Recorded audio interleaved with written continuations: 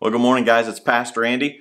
Today is March the 28th, and we're looking together in Psalm chapter 53.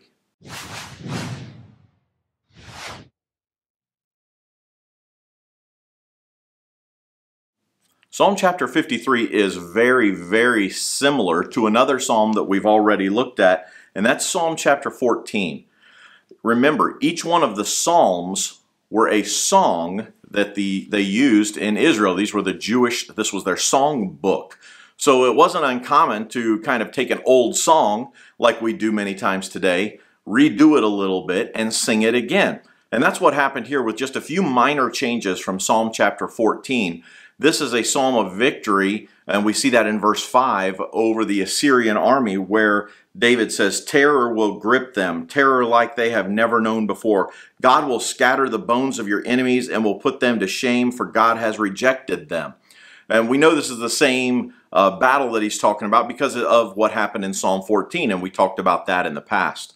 But one of the things that just jumped out at me again when I read this psalm, there was two big verses, and the first one is verse 1. It says, "Only fools say in their heart, there is no God."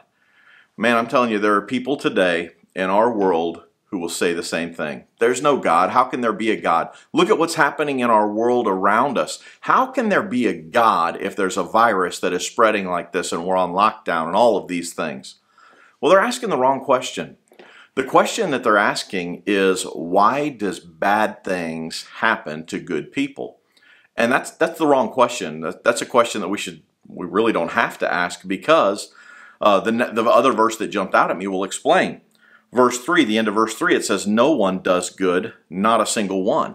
So the question is not, why does God let bad things happen to good people? Because this chapter also tells us that none of us are good. The question we should be asking is, why does God allow anything good to happen to any one of us? Because none of us are good. So why does God choose to bless us? Why does anything good happen to us? If we got what we deserved, every single one of us would suffer in hell for eternity, separation from God, because we're sinners. None of us are good. At the very core of who we are fallen humans.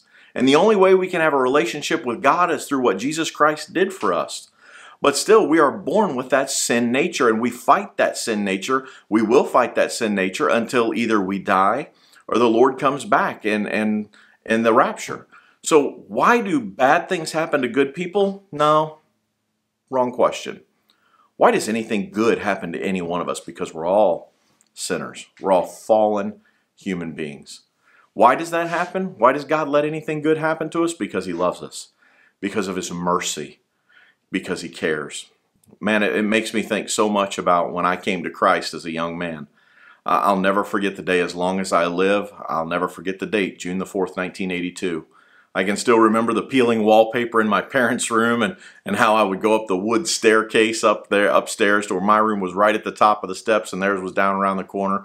I'll never forget that day when I talked with my mom and began to ask her questions, and she finally realized that I understood what I was wanting to do, come into a relationship with Jesus. And that day I trusted Christ as my personal Savior.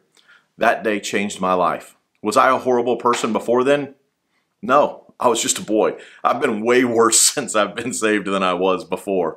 But it's what God saved me from becoming. He saved me from becoming something that I'll never know, because of His mercy, because of His grace, because He cares for us. So let's be careful in this time that we're in, not to focus on the negative and see all the bad things that are happening around us, and how people are hoarding things, and how we can't do what we want to do, and how we're stuck inside, and this is so terrible. We're focusing on the wrong things. We should be focusing on the good things that God has given us, the family that we have. Yeah, we might be shelter in place, but look who we're sheltered with. We're sheltered with our family. Re-engage, re-get to know, spend time with them. Look for the blessings in all of this, because you always find what you're looking for. You either find the bad because you're looking for the bad, or you find the good because you're looking for the good. So let's change our outlook. Let's look for the good, because there's always good, because we have a good Father who cares and loves us. I'll see you tomorrow. God bless you.